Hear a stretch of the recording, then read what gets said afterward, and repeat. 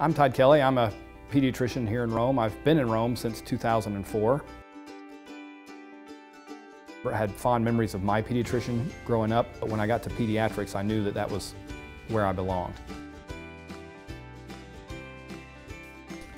When I'm not in the office and not taking care of pediatric patients, I enjoy running and biking. I've done a few triathlons, and I also enjoy playing music.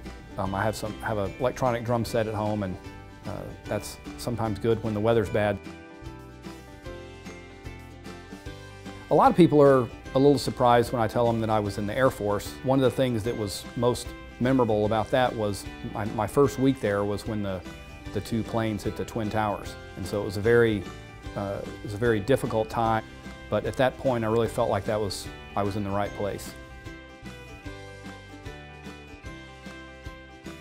But a great day is when I can go home and really feel like that I've eased some parents' fears and maybe made their children feel better, or certainly given them some vaccines to prevent them from getting sick in the future.